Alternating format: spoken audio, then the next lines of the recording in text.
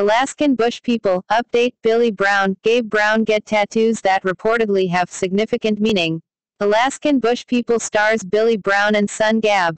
Brown recently got new tattoos that reportedly have significant meaning behind them. The owner of the Los Angeles tattoo parlor where the two Brown family members were inked reportedly gave an exclusive interview about their visit last week. According to Radar Online, the Alaskan Bush people patriarch and one of his sons opted for fresh new ink as a way to celebrate their move out of California. The Inquisitor previously reported that the Alaskan Bush people cast members hinted on social media about moving to a new home. The reported move away from Los Angeles and the UCLA Medical Center comes just after Brown family matriarch Amy Brown, 54, was recently cleared of lung cancer.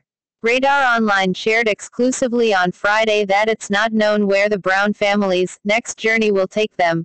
But fans of Alaskan Bush people can only assume the Brown family is finally moving to Colorado to rebuild Browntown. Colorado is supposed to be the next new set for Season 8 of Alaskan B.U.S.H. people after the Brown family was shown moving out of Alaska to California during Season 7. After a lengthy stay in California, as Amy Brown received cancer treatment, a Los Angeles tattoo parlor owner reportedly exclusively told Radar Online that Billy, 65, Gabe, 28, and Bear Brown, 30, visited his tattoo shop on their last day in California to do something that would last a lifetime.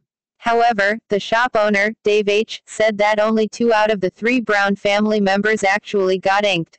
Alaskan Bush people, update, Billy Brown, Gabe Brown get tattoos that reportedly have significant meaning.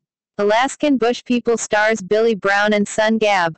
Brown recently got new tattoos that reportedly have significant meaning behind them. The owner of the Los Angeles